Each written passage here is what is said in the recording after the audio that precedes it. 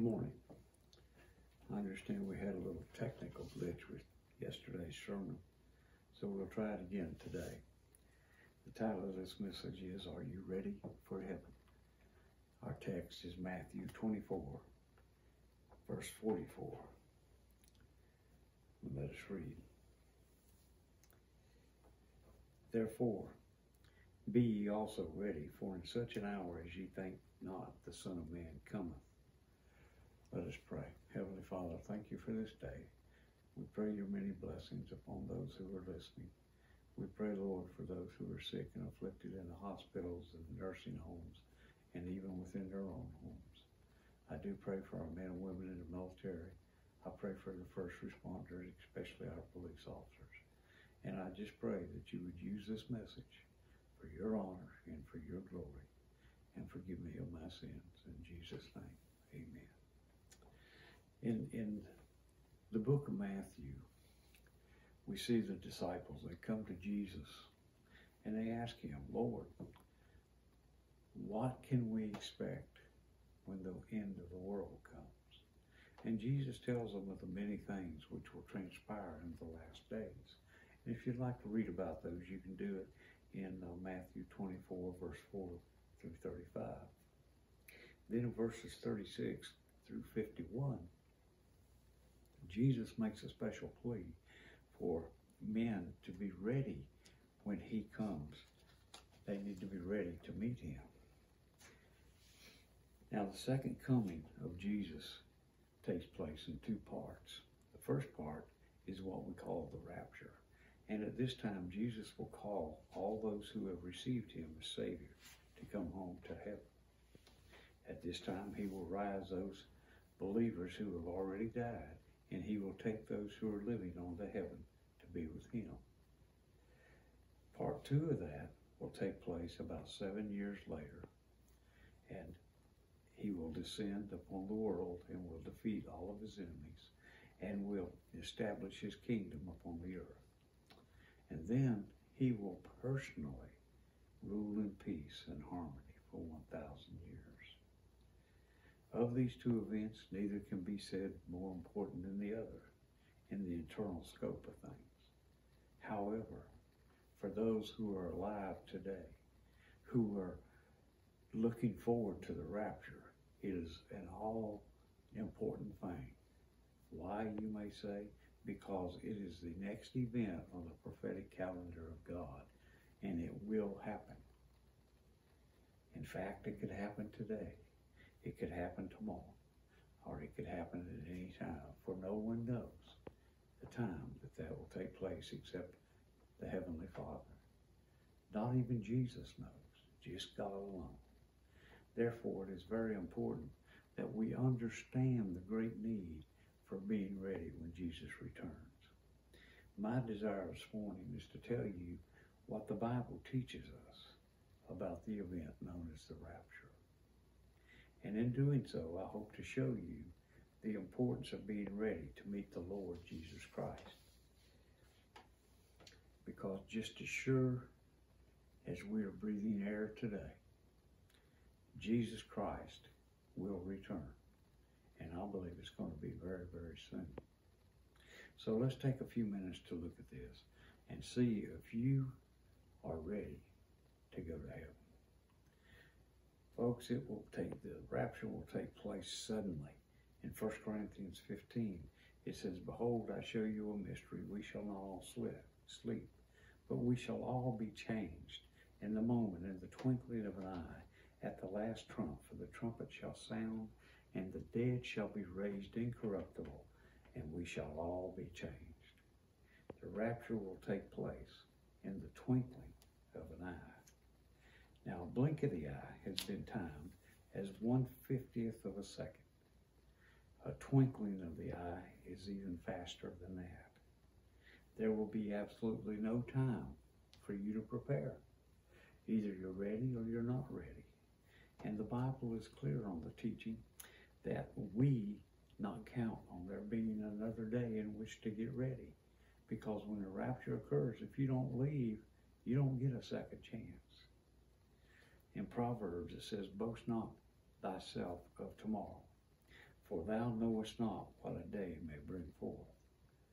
And then again in 2 Corinthians 6, chapter 6, verse 2, it says, For he saith, I have heard thee in the time accepted, and in the day of salvation have I succored thee. Behold, now is the accepted time. Behold, now is the time, the day of salvation. You need to get saved right now, today. If you're not saved, my friend, you may not get another chance.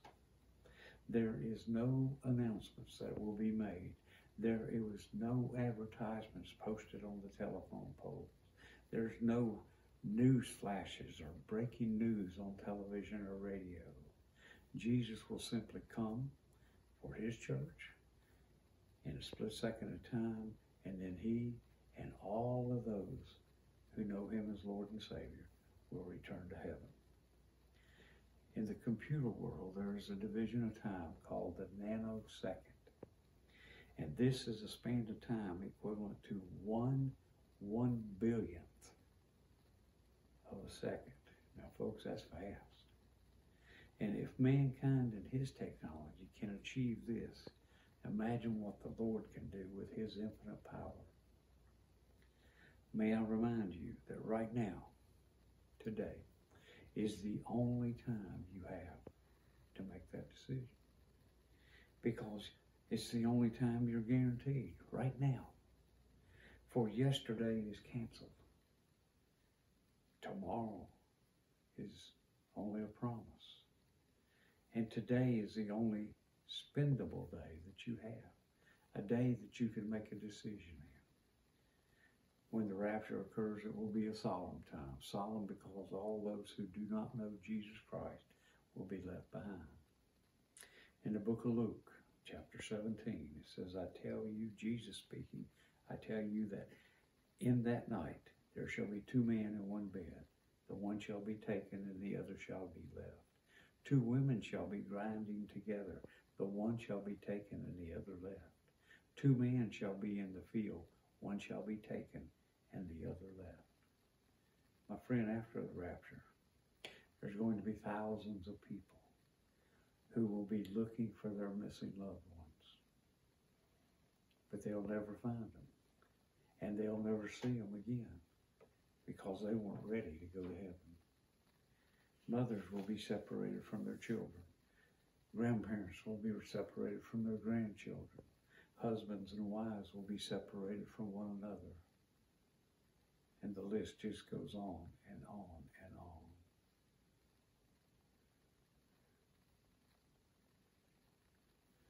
Because just as sure as we are today,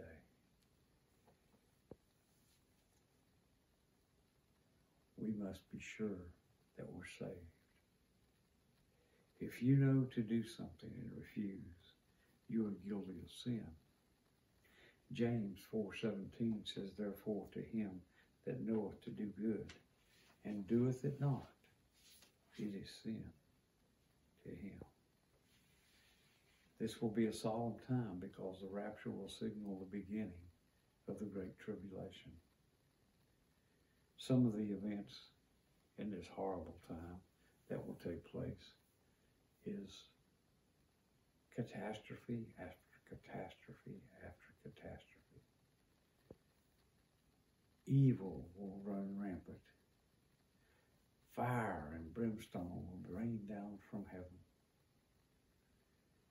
And all these things will be shocking.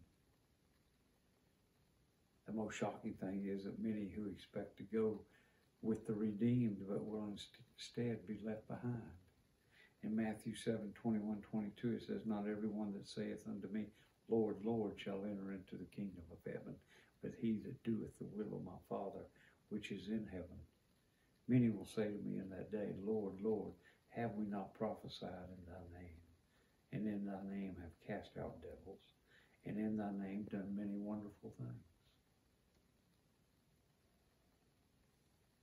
Many people today have false hopes for heaven. But do not be deceived, my friends, for God knows your heart. In the book of Psalms 44:21 says, shall not God search this out? For he knoweth the secrets of the heart. He knows exactly what's in your heart. You may not know, but he does. There's only one way of salvation. John 3:3, Jesus said, verily, verily, I say unto thee, except a man be born again, he cannot see the kingdom of God. This new birth can only come about through one person. In Acts 4, it says, neither is there salvation in any other, for there is none other name under heaven given among men whereby we must be saved. And when it is obtained, it carries with it a priceless guarantee. John 14 says, Jesus says, let not your heart be troubled. You believe in God. Believe also in me. In my Father's house are many mansions. If it were not so, I would have told you. I go to prepare a place for you. And if I go and prepare a place for you, I will come again and receive you unto myself, that where I am, there you may be also. Don't be shocked after the rapture. Make things right this morning. 2 Peter 1:10, wherefore the brethren, give diligence to make your calling and election sure. For if you do these things, you shall never fail. God's telling you. He says, look, I chose you. I called you. Do your best to live the way that shows you really are one of my children, one of my called, one of my chosen ones. And if you do all this, you will never fail. In 2 Corinthians 13:15, it says, examine yourselves, whether you be in the faith. Prove your own selves. Know ye not your own selves, how that Jesus Christ is in you, except you be reprobates. Don't be a reprobate. Be a saved man. Be a saved woman. Be a saved boy and girl. When the rapture occurs, it will be a time of satisfying. There will be a glad reunion at that time. 1 Thessalonians 4:13 through 18 says, but I would not have you be ignorant, brethren, concerning them which are asleep, that ye sorrow not, even as others which have no hope. For if we believe that Jesus died and rose again, even so them also which sleep in Jesus will God bring with him. For this we say unto you by the word of the Lord, that we which are alive and remain unto the coming of the Lord shall not prevent them which are asleep. For the Lord himself shall descend from the heaven with a shout, with the voice of the archangel, and with the trump of God, and the dead in Christ shall rise first. Then we which are alive and remain shall be caught up together with them in the clouds, to meet the Lord in the air, and so shall we ever be with the Lord.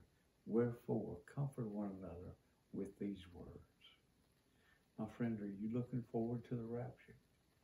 Or do you fear the day that it will come?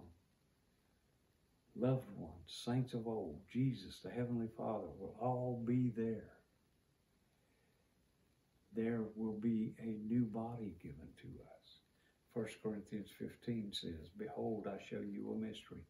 We shall not all sleep, but we shall all be changed in the moment, in the twinkling of an eye. At the last trump, for the trumpet shall sound, and the dead shall be raised incorruptible, and we shall be changed. For this corruptible must put on incorruption, and the mortal must put on immortality. There will be no more death, no more disease, no more aging, no more pain, no more tears.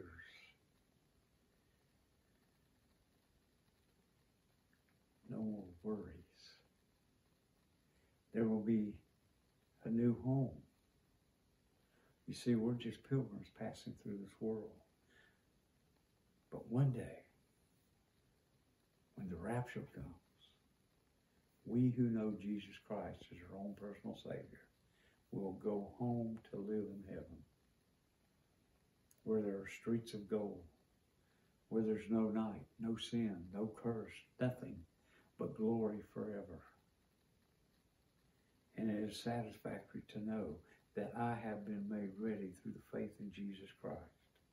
In Acts 16:31 it says, and they said, believe on the Lord Jesus Christ, and thou shalt be saved, and thy house. It doesn't say may be saved. It says thou shalt be saved. In Ephesians 2:8-9 it says, for by grace are you saved through faith, that not of yourselves, it is the gift of God. The rapture will also bring sadness. Why sad, you may ask? Because some who are listening to my voice right now, some of you may not be ready to meet Jesus. And if he were to come right now, you would never have another opportunity to be saved. So why the sadness? Because if the rapture takes place today, I will never see you again. You will be lost forever. And no matter how you look at it, that is a sad thing. However, folks, it doesn't have to be that way. You can be made ready right now. All you have to do is come to Jesus by faith, and he will save your soul. And he will keep you and take you to heaven when he returns for his children, for his church. In John 6 it says, all that the Father giveth me shall come to me, and him that cometh to me I will in no ways cast out. 1 Peter 1:5, who are kept by the power of God through faith unto salvation, ready to be revealed in the last time. Folks, I'm looking forward to the rapture. How about you? For me, it'll be a time of freedom. I will simply leave this old world with all of its problems, with all of its sin, with all of its evilness, with its death, and I will ascend into heaven.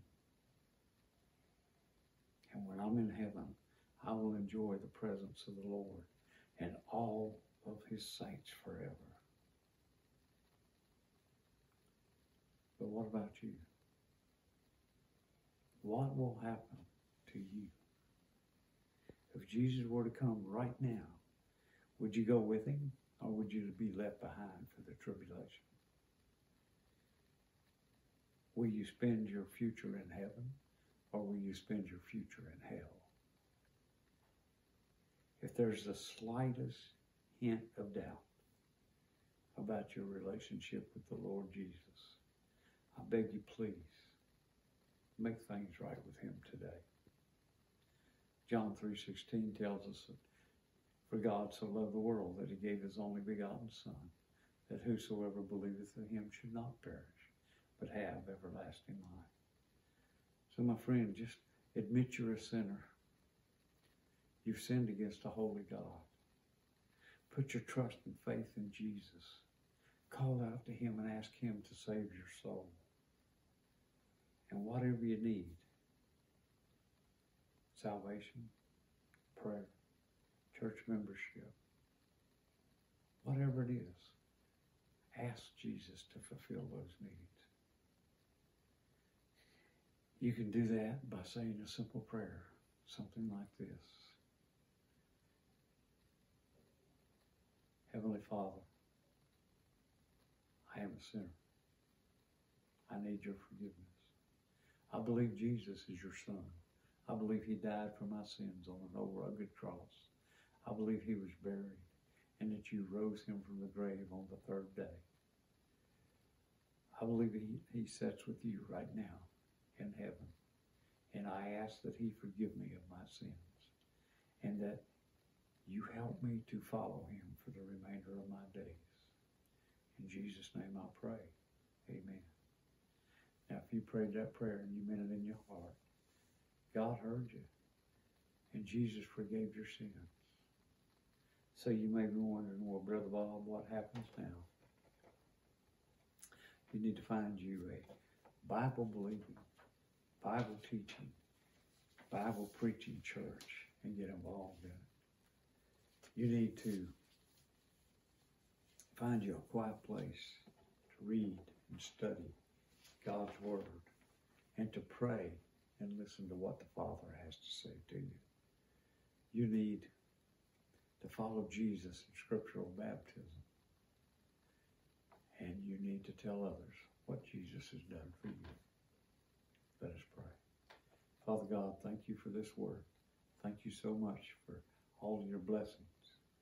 Lord, I pray that if anyone was saved today, that they would get involved with a church, with a God-fearing church, with a Bible-believing church, and that you would use them for your honor and glory. Again, I pray that you use me anywhere that I may be of use to you.